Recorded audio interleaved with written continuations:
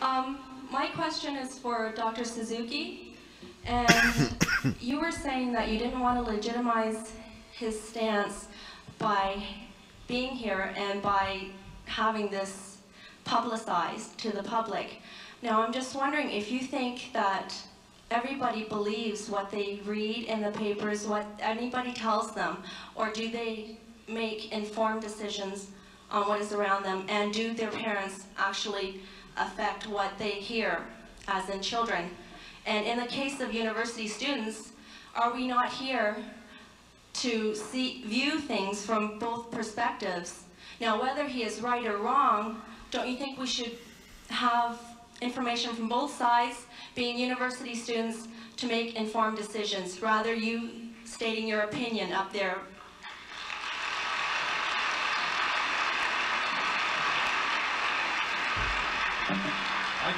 I think the exciting part of university is being exposed to a broad range of ideas, you know, from the kooks on one side to the jerks and crazies on the other. And yet you're calling for him to be fired for expressing his views.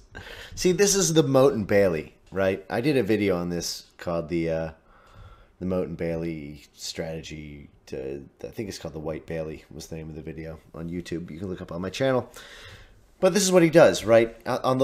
His moat is academic freedom, but the Bailey is you get fired for exploring whatever is politically incorrect. I should say not in line with communist orthodoxy.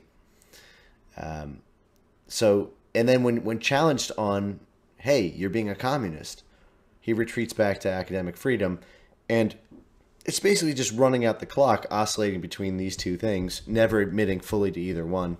But then after the debate is done, saying that you stood for one all along. It's a super dirty tactic, but it's a common one.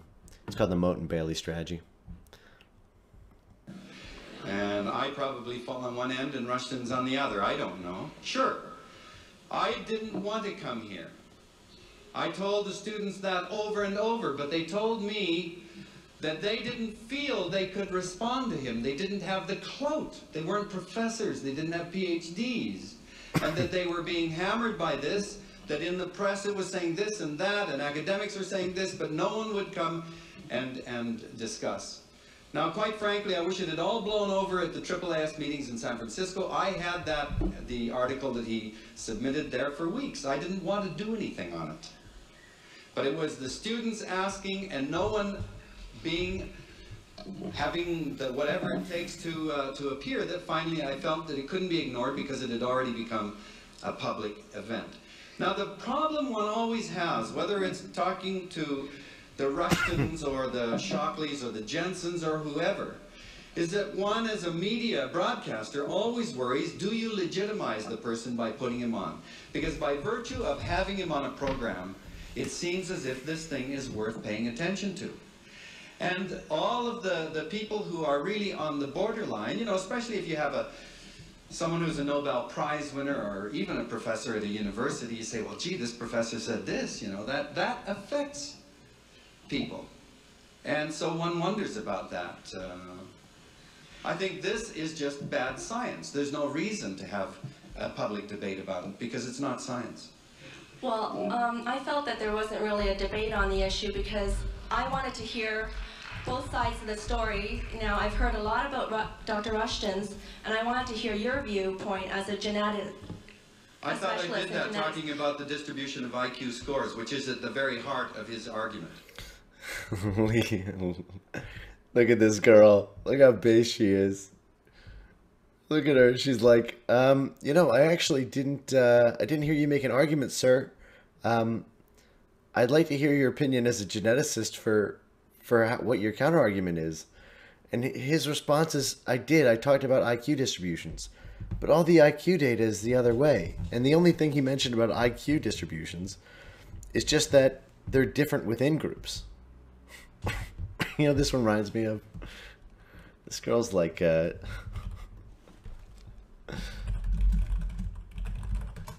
gonna pull this up. This is just... This girl is like the equivalent of like Unexpected Thug Life Library Edition. You guys ever see that? That's what this is. This this girl is unexpected thug life.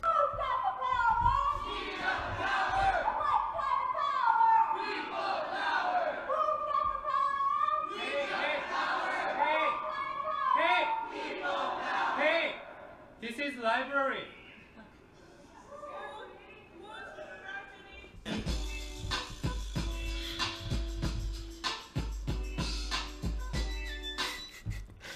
Right? This girl's like, hey, this is a scientific debate. How come you no bring no science? Sorry, I look, I'm being dumb right now, but it's serious. I mean, this is a serious point. I mean, she came here for science, and this geneticist offered no genetic insight. Instead, just proudly asked everyone to be dumb. And, you know, I've said this point already, but this is, you know, walking into a math contest, and not only do you say, my answer is, I don't have an answer, I don't want an answer, but that I am completely unwilling to even try to find an answer because it's immoral to try to find an answer. Don't bring morality into science, dude. That's so pre-enlightenment. But wait, maybe that's what racial communism is. A regression to the pre-enlightenment days. And what I said is, I urge you again to listen to what I said about Bodmer and Cavalli-Sforza. That was an 11-page paper. The Cavalli-Sforza paper. That was an 11-page paper that just makes the continuum fallacy for 11 pages. It just says we can't study it, guys. Whiteness isn't real. Of course, blackness is real and Asianness is real, but Europeanness isn't real. Really, I mean that's what whiteness is. But he doesn't even understand it well enough to flesh it out in this. All right, let's finish this up. Come on, Frame. That you can show heritability of IQ scores, but you can't legitimately compare the difference between them. And that applies from IQ scores to all of these so-called complex behavioral traits. It's as simple as that. Okay, but you have your views and he has his Sorry, views. I say that as a geneticist. Okay, but As a geneticist, I say that I'm stupid. Don't you have to give me credibility because I'm saying I'm stupid as a geneticist? I came here to get informed information so I could decide, and I think a lot of the university students are intelligent enough to screen out what is crazy and what is not and be able to decide for ourselves. Like, I didn't feel that this was a debate. Oh, this girl's so based. Fucking based. I have to play the library clip again. I just have to do this again.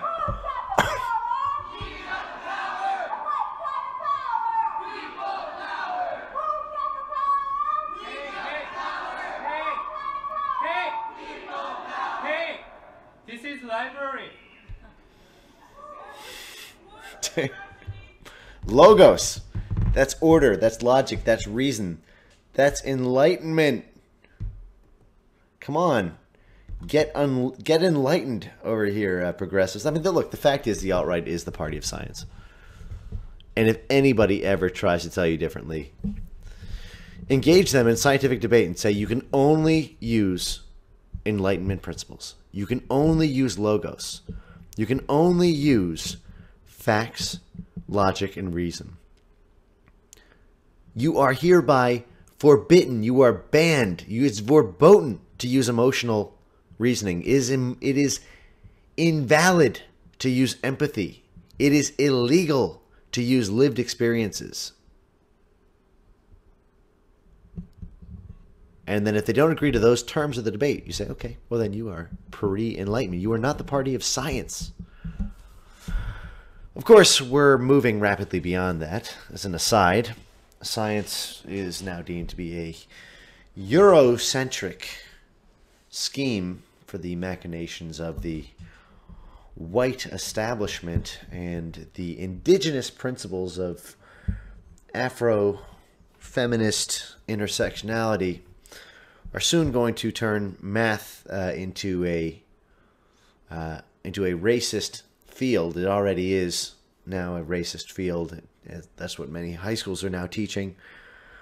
But of course, the overlord class, the Jewish Asian overlord class of the 2060s, are simply going to apply those rules to the underclass, and they themselves are not going to. It's not going to apply to them. It's going to be like Israel and the African refugees. But sorry, back to this based AF student here. Sorry, we gotta play that one more time. Notice how Suzuki doesn't respond. Complex behavioral traits. It's as simple as that. Okay, but you have your views and he has his Sorry, views. I say that as a geneticist. Okay, but I came here to get informed information so I could decide, and I think a lot of the university students are intelligent enough to screen out what is crazy and what is not and be able to decide for ourselves. Like, I didn't feel that this was a debate. Now take a question from microphone number 1. Okay, first off. By the way, that was like the last champion of academic freedom in Western civilization. That girl, that was like the last stand of implicit enlightenment principles in science. Because remember, after this came the 1990s and the full-on political correctness movement. You saw it. That was a moment in history there, folks. That was history. That was she gets a place in the Our Struggle section too. First off, I would like to say that I am offended by the basis of this work, Dr. Rushton, and I know that you requested this evening that we not talk about the ethical issues, but I think as Dr. Suzuki has said, it's impossible to divorce science and ethics. No, it's not.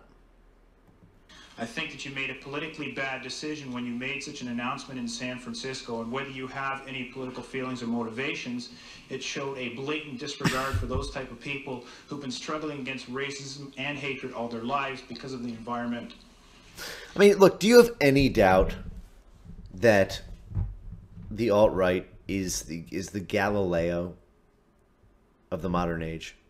I mean, is there any doubt? I mean, I used to say that, like, you know, back when I was just like a Trump, like a based Jew Trump supporter.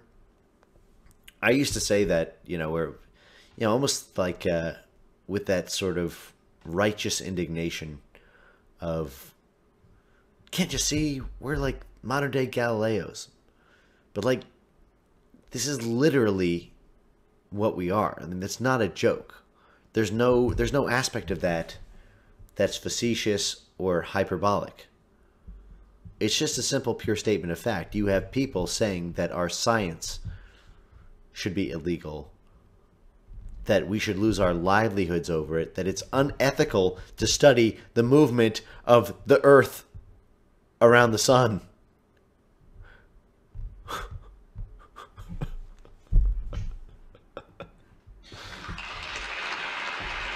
Now, I would like to ask you a question that was posed to a class of mine the other day, and it goes to the effect of whether you had any sort of racial bias going into the study and why this sort of study is going on. Now, let's suppose, and for the sake of the audience and my safety getting back to the seat, this is a purely hypothetical question. Let's suppose that your theory is true. What are you recommending? Are you recommending sweeping policy changes? For instance, for education, are you recommending that we now only admit Orientals and some whites who are above average and no blacks, or maybe the opposite? Or can you tell me what are you recommending for immigration policies, for fighting crime, etc.?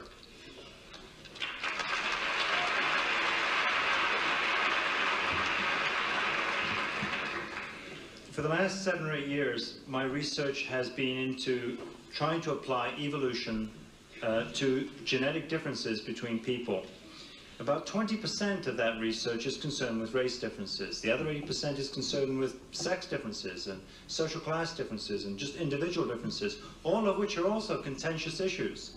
I have no policy recommendations to make. I do believe that there are all kinds of political and philosophical and ethical and economic and educational implications of accepting the view that there is an enormous amount of genetic and biological diversity, far more genetic and biological diversity in the human population than we've ever considered before.